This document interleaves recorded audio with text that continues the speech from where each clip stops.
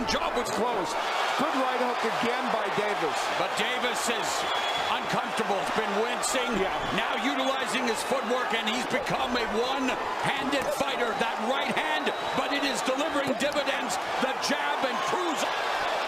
A minute left. 12th and final round. Davis has done a very good job of boxing here in this round, and we assume that left is hurt. He hasn't thrown it, and he's done a very good job of not getting himself caught up of his KO show.